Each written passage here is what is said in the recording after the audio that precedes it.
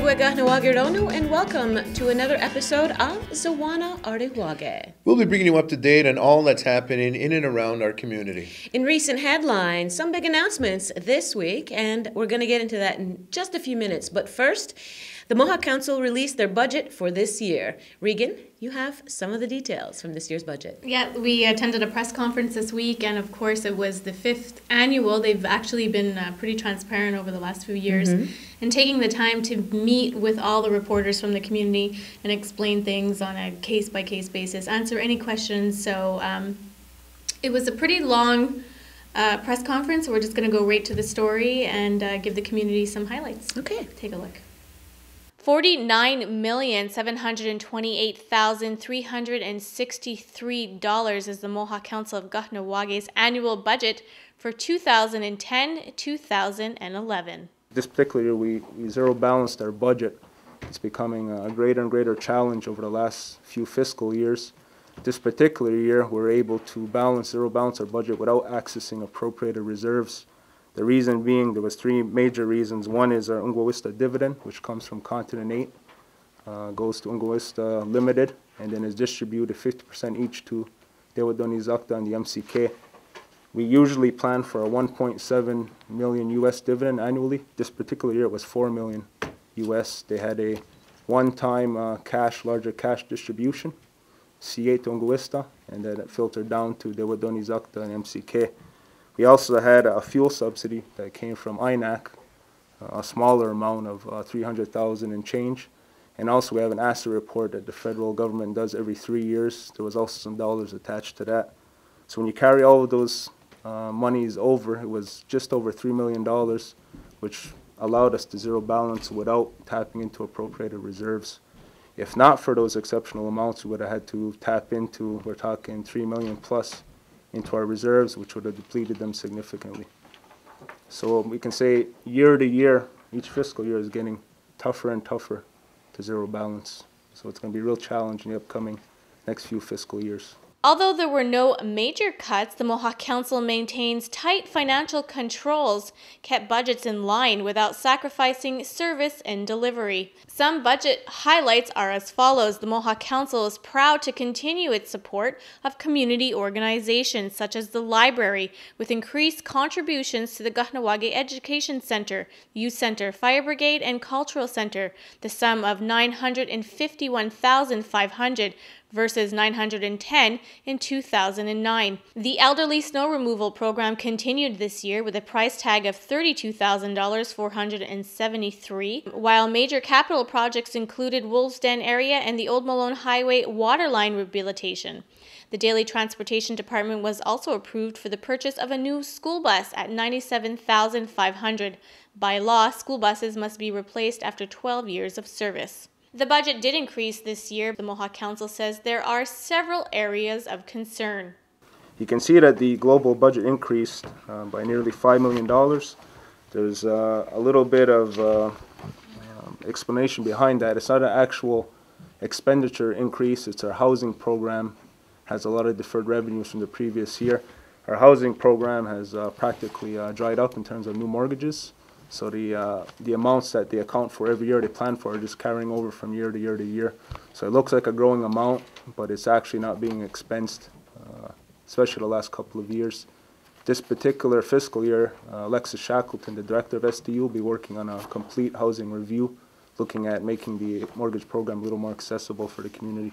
We also have a major concern with our current social assistance budget. You can see in the press release it's increased this particular past fiscal year from 600 to 800 clients, the actual client caseload. That's a huge increase in one fiscal year. Going back to the early to mid 90s, the total case load was approximately 1,200 to 1,300 case files, and our SA expenses were very high at the time. We're approaching those levels, especially last fiscal year, the increase, and projecting into the new fiscal year increases.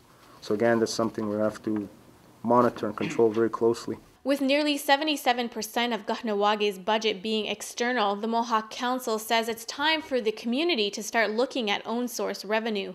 Some other questions that came up in previous years, there was requests for the percentage of revenue breakdown. So I did it in preparation for this press conference today.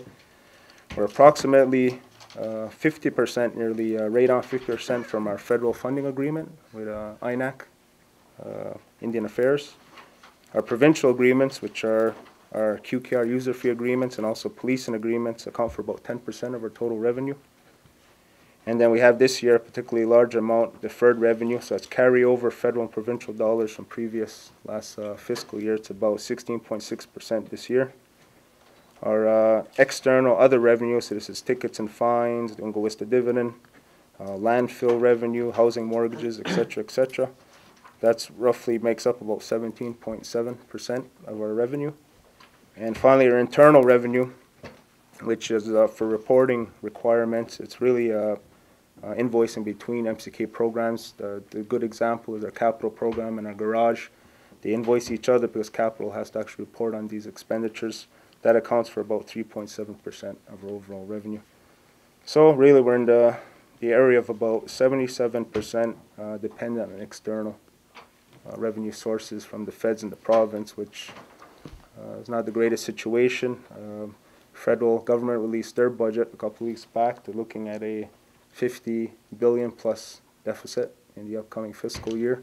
So dollars aren't going to be readily accessible, definitely in Ottawa and at the Quebec, our region.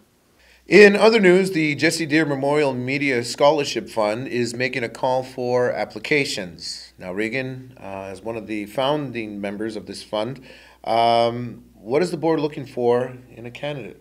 Well, we did do a quick press conference this morning, so I'm going to let some of our chairs, answer some of those questions. But the one thing that I really did want to say was I can tell you that we're looking for individuals that embody the same spirit that Jesse did. Mm-hmm. He was just a great guy, and without getting into all of that, we're just going to go to the actual press conference and see what the other board members had to say. So take a look. Kahnawake local media is proud to announce the call for applications for the Jesse Deer Memorial Media Scholarship Fund.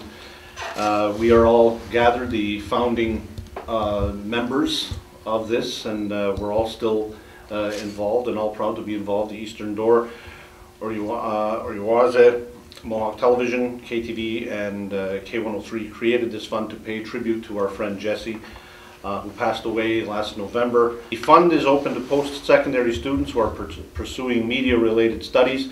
It is the intention of the board of directors of the fund to award at least one $500 bursary this year, and due to the amounts that we have gathered so far with donations, I think we'll be able to do this for several years to come, and hopefully people will continue to donate, so it will run indefinitely. Applicants are asked to write a 500-word essay explaining their reasons for applying, and the deadline for applying is Friday, April 30th at 4 p.m. If we have two people that are both outstanding and both meet all the criteria, and we can't make a decision, then I think it would be considered on giving two scholarships out in 1 year. We're not gonna say that we're not gonna give out to two worthy people. It's a case-by-case basis. The idea to do this now is to give people a chance to, first of all, give them a month or so to create an essay and write an essay and really show why they think they deserve this. And it gives enough time as well for us to make the decision. There hopefully will be family involvement. We talked about that when it comes to the decision. And it'll be for the fall semester. We want people to embody the spirit that Jesse had in his community involvement and his giving to the community. So we're looking at people who are excelling academically, but are also involved in the community in one way or another. When we got together to start this fund, it was out of our respect and our love for Jesse Deer. I think the community showed that they also had strong feelings for Jesse, And this is just another way to keep his memory and his name alive. If we get an influx of cash, 10,000, 20,000, a large number like that, then maybe we'll look at upping it to $1,000 for each year. But for now, we're guaranteeing that this scholarship will live on for 10 years.